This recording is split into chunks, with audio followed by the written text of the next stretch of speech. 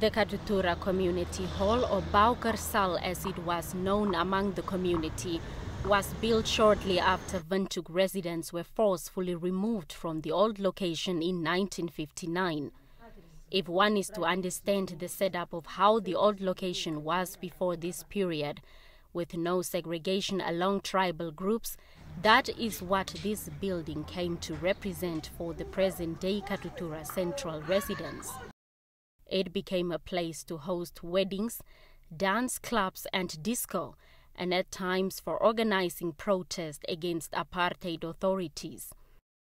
82-year-old Susanna Gunovandu lives just behind the hall along the ever-busy Independence Avenue.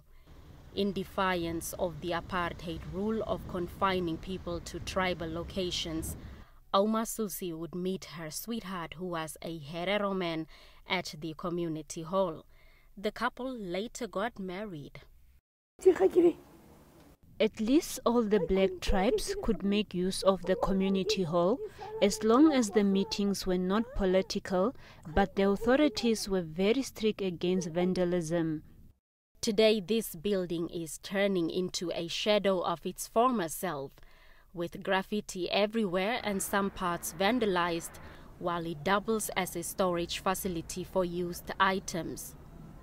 Sometimes teenagers gather and indulge in alcohol, and Katutura elders are not happy. There was no time for us to drink alcohol, as it is in the case with young people nowadays. We used that hall to participate in pageants like Miss Windhoek. 34-year-old local media personality Leonard Witbian was raised in the area by his grandparents and hopes to help restore the facility back to its former glory. Witbian is busy with a donation campaign on social media to see the historical community hall renovated. This hall was so historic.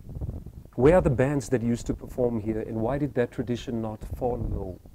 Questions I would also have is, with the modern technology, is there nothing that we can add technologically to the current hall to make it a cinema, maybe, at a low cost for the community? The Katutura Central Constituency Councillor has also been engaging local authorities at the Windhoek municipality. The constituency office uses the building for its annual Christmas luncheon for the elderly. It is unacceptable. It is the condition there. That hall is almost going to fall down any time from now on. Another plea is that the hall be turned into an after-school center or a museum, instead of it being used for charismatic church services or as voting points during elections. Blanche Kores, NBC News, Windhoek.